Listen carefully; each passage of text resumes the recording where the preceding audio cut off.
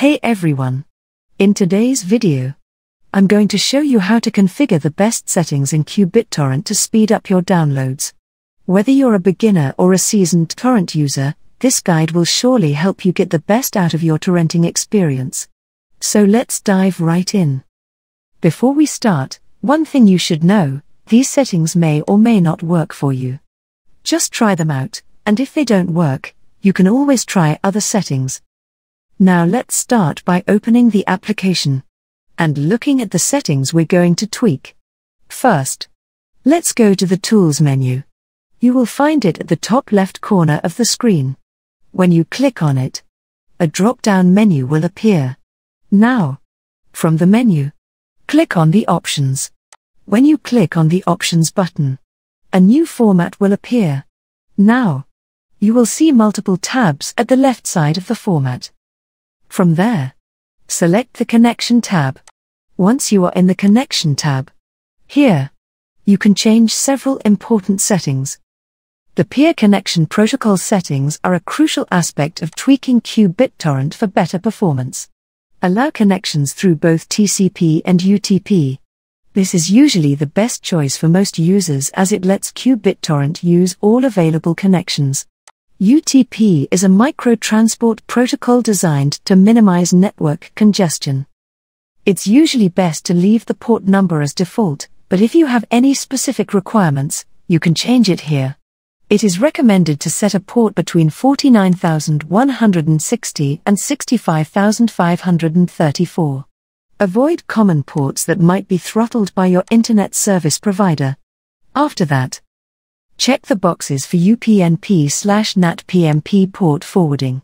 This helps in allowing qBittorrent to communicate through your router without manual port forwarding.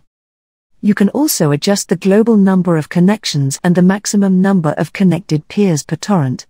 A higher number might improve speed but can also burden your network. A recommended starting point might be 500 global connections and 100 per torrent, but these values can vary depending on your connection speed and stability.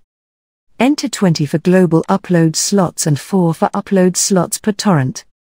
Now let's move on to the Speed tab, where you can set up limits for uploads and downloads. If you have limited bandwidth, you might want to set a cap on your download and upload speeds on the global rate limit. Otherwise, leaving it as unlimited usually works best. Also, set the alternative rate limit settings to unlimited. Now, it's time to go to the BitTorrent tab. Once you are in the BitTorrent tab, you'll find some crucial options that can affect your torrenting performance.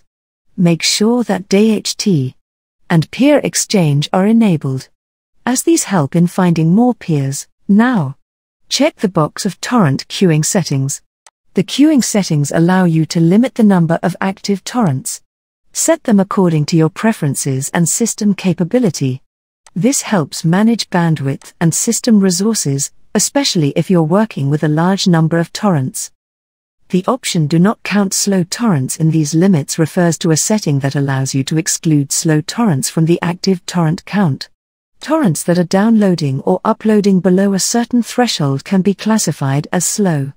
This threshold can be customized here. When you enable the "Do not count slow torrents" in these limits option, any torrent that falls below the specified speed threshold will not be counted towards the active torrent limit. This means that even if you've reached your maximum number of active torrents, a new torrent can still be started if there are any slow torrents that fall below the threshold. And you have to set both of them into 10 kilobyte speed.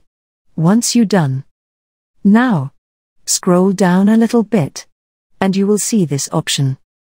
The automatically add these trackers to new downloads option in qBittorrent allows users to specify a list of tracker URLs that will be automatically added to every new torrent that they download.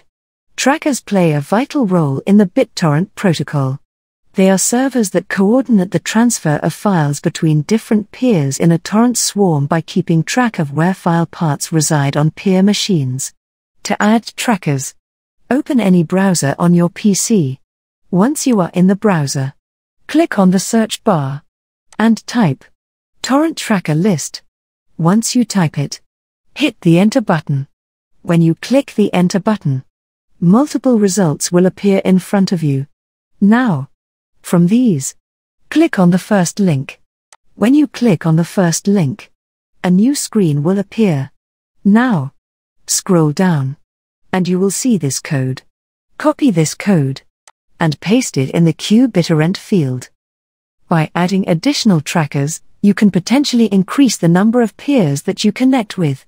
More peers often lead to faster download speeds as you have more sources to download pieces of the file.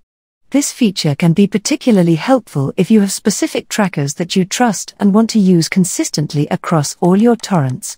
It saves you from having to manually add them to each new download. Be mindful of the trackers you add, as adding unreliable or malicious trackers can negatively affect your downloading experience.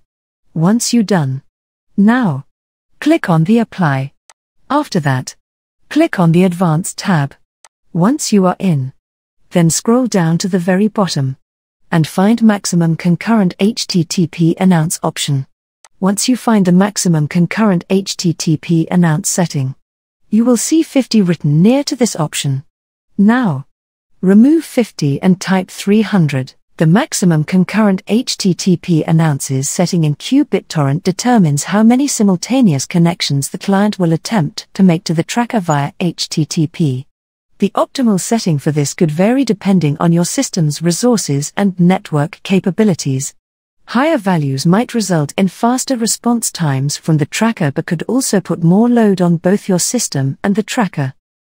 These were some of the essential tweaks that can make your qBittorrent experience faster and more efficient. Feel free to experiment with these settings to find what works best for you. If you found this video helpful, don't forget to give it a thumbs up and subscribe to our channel for more tech tips and tricks. Thanks for watching.